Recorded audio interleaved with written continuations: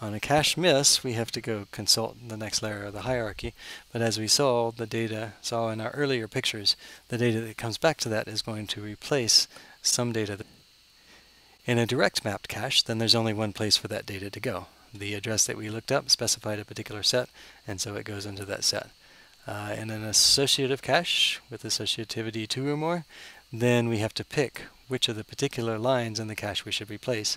One choice is to just randomly pick one, but a more useful one is the least recently used algorithm, which will replace whatever cache line was least recently accessed. To keep track of when a cache line was most recently accessed, there will need to be some extra bits in that line to go along with the valid bit and tag and the actual block. Those are all issues about reads, but what about writes? Writes are complicated by the fact that the same data can live at multiple places in the cache hierarchy. Like when we do a lookup at a particular address, that value could be recorded in L1, L2, L3. We may have multiple processors, each with different caches, and so there's some complexity into keeping all of those caches consistent or coherent, as it's called for caches. Even without multiple processes, we have different choices of what to do when we write to a value as opposed to read it. One is that when the address we want to write to is already in the cache, in that case we have two choices. We can update the value in the cache, but also write to the next layer in the cache hierarchy, and so on, all the way back to main memory. Or we can write it only into the cache, since the processor is going to look for values there first, and set some other bit in the cache line to say that if this cache line is ever replaced, then the values that are there need to be pushed on out to the hierarchy.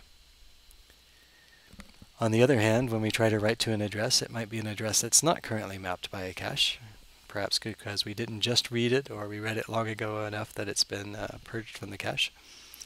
In that case, the choices are that we can do the same thing as a read, cause a new cache line to be allocated to hold the address that we're writing. That means that we may need to go get a whole block, because we're probably writing to just a part of the block.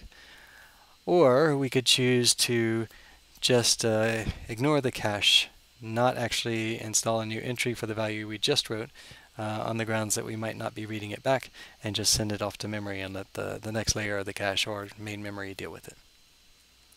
Some typical implementations are to choose write through, that is, write all the way through memory, and when there's a write miss, also you're writing straight to memory, so there's no reason to pull things into the cache. Another possibility is write back plus write allocate.